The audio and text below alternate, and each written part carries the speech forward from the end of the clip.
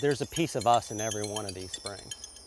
I treasure these springs and I want to do the best job I can to protect them. Florida has the largest concentration of springs in the entire world.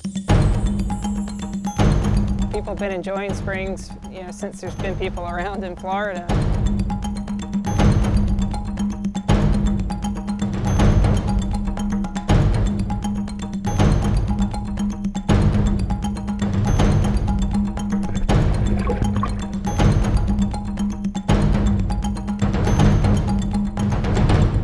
It takes a couple of days, really, after a real heavy storm to be able to see the water level start to drop in this sink.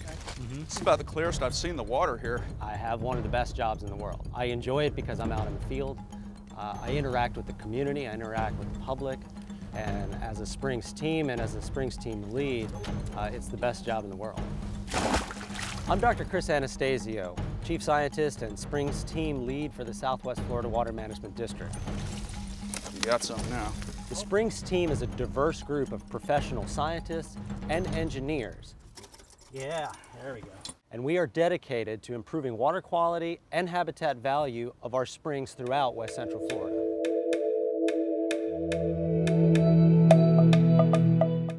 Each team member brings a specific skill set and expertise that's vital to our mission. All right, so this is Transect WW3. I'm Dr. Mary Safranek, an aquatic ecologist.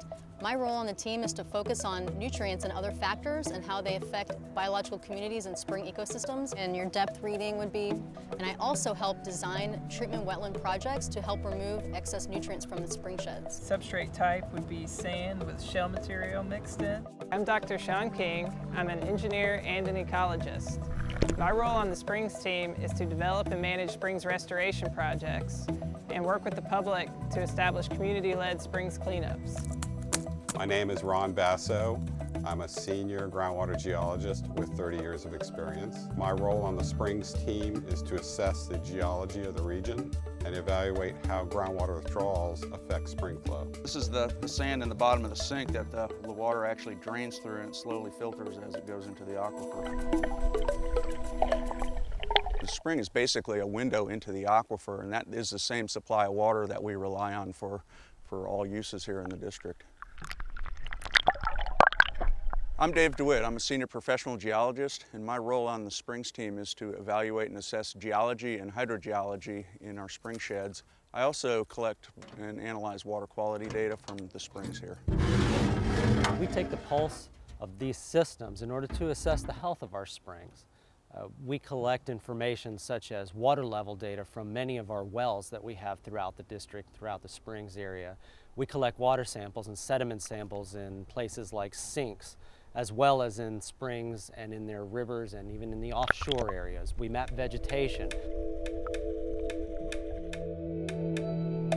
There are a variety of impacts that occur on the springs concerning water quality, rising sea level, rainfall droughts, and groundwater withdrawals. And we need to make sure that we're doing the best job that we can to protect these systems for the future.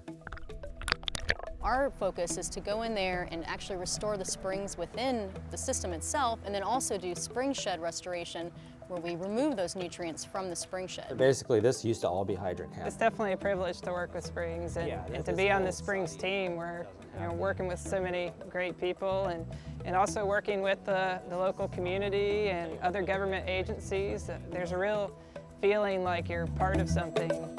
The Springs team is comprised of a small group of very dedicated and driven individuals, and the district can't do it alone. It's a community effort, and it involves all our partners working towards a single goal, which is to restore our springs. Well, I really have a sense of pride in doing the work that we do here at the district. It's really important that someone is looking at the water quality conditions here, and there's a lot of people that rely on the work that we do here at the district. To learn more about our team and to join us in the community effort to restore our springs, visit watermatters.org/springs.